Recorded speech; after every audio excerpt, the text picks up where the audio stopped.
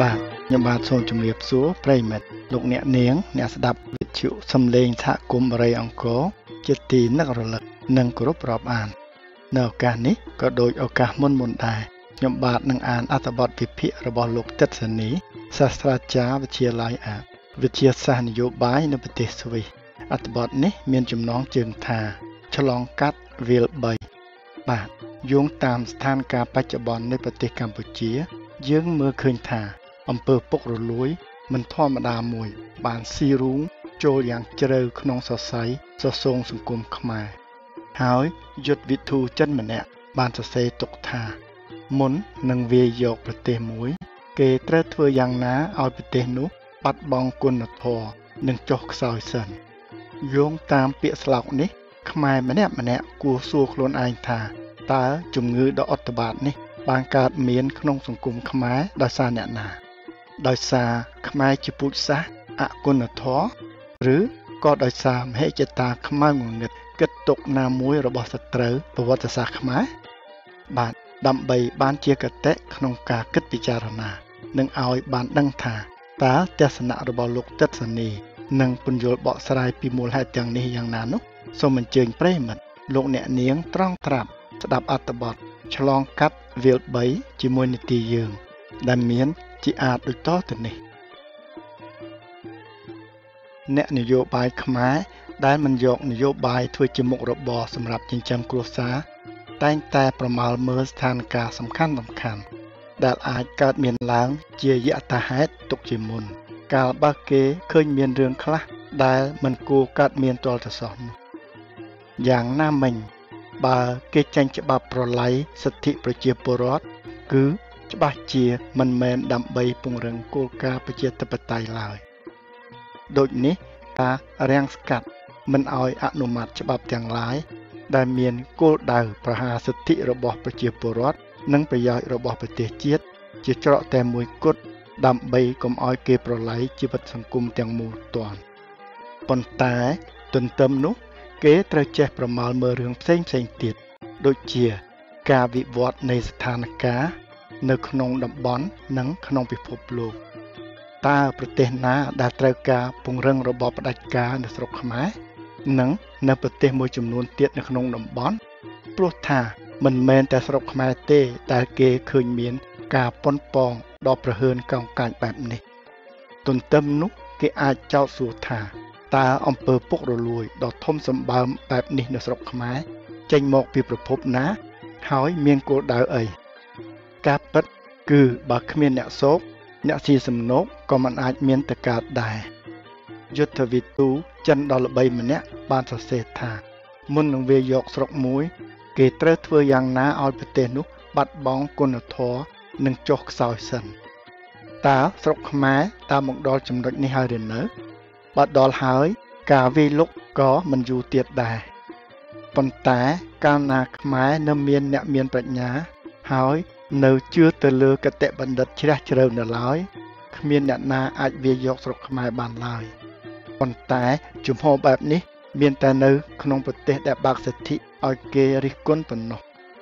នៅក្នុងប្រទេសទាំងនោះគេមិនត្រឹមតែបើកសិទ្ធិឲ្យគេរិះគន់ប៉ុណ្ណោះទេ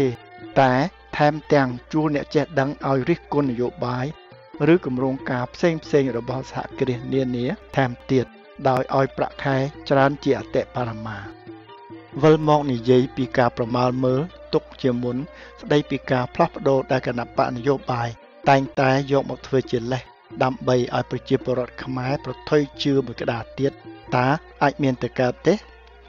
ការផ្លាស់ប្ដូរមានច្រើនយ៉ាង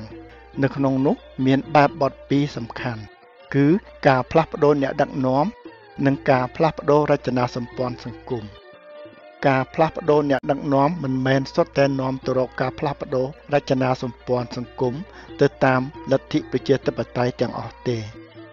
នៅស្រុកខ្មែរដរាបណាស្ថានភាពភូមិសាស្ត្រនយោបាយស្ថិតនៅក្រោមការវាយទីរបស់បណ្ដាប្រទេសកុម្មុយនីស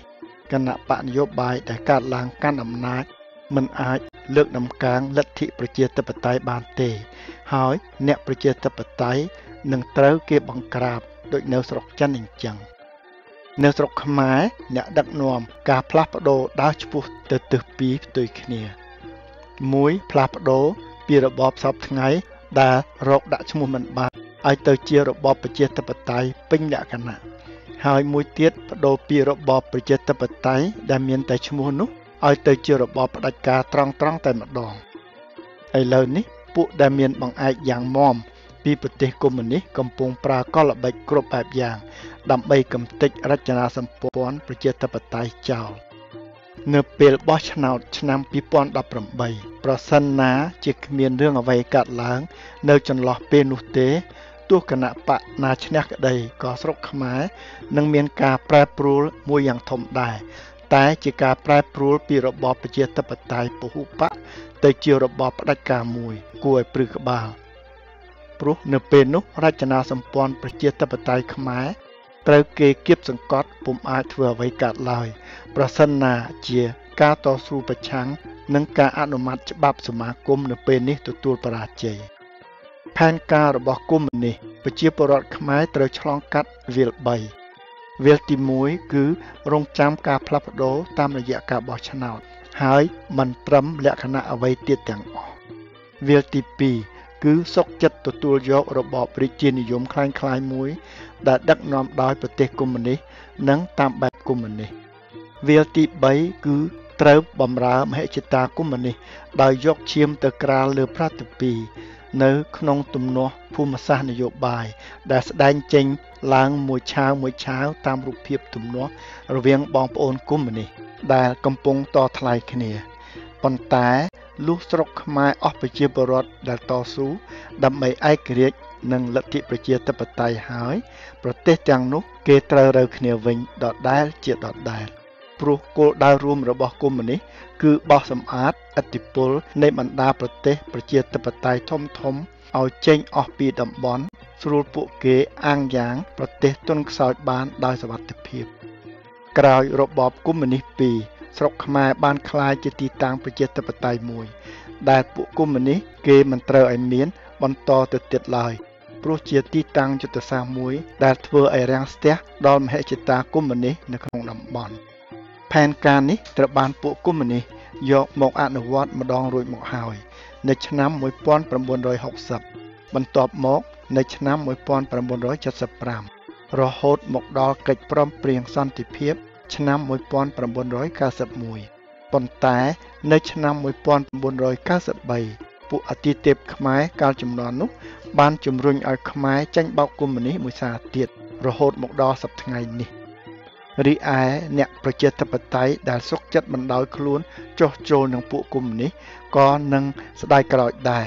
ព្រោះរបបដែលនឹងចេញរូបរាងនៅពេលឆាប់ខាងមុខនេះពុំខុសពីរបបប៉ុលពតទេនៅពេលនេះពួកមេបិសាចធំនៅក្នុងលោកកំពុងគំរាមកំហែងទ្វីបអាស៊ីទាំងមូលនិងបច្ចិមលោកប្រជាពលរដ្ឋខ្មែរត្រូវរួបរวมសាមគ្គីជាមួយប្រជាពលរដ្ឋប្រជាធិបតេយ្យនៅក្នុងលោកដើម្បីការពារសិទ្ធិសេរីភាពរបស់មនុស្សជាតិប៉ុន្តែប្រទេសនីមួយៗត្រូវពឹងទៅលើខ្លួនឯងដូច្នេះឃើញថាភារកិច្ចការពារជាតិក៏ដូចជា